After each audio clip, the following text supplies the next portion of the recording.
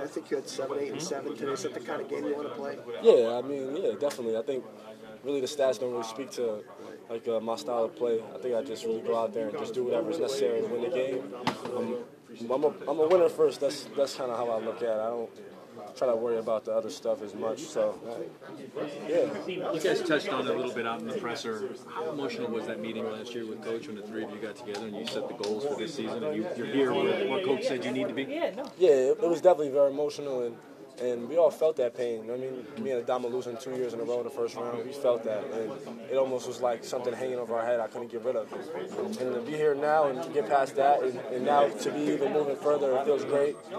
In that meeting, we just really, we knew that things were going to change because the trajectory was changing. The kind of guys we were bringing in definitely were fitting the style of play, and we all knew we were going to be able to build it really like a cohesive team, a group of guys that can all work together. And I think that's really what makes a great team, is everybody being able to work off each other and play off each other, and that's what we do.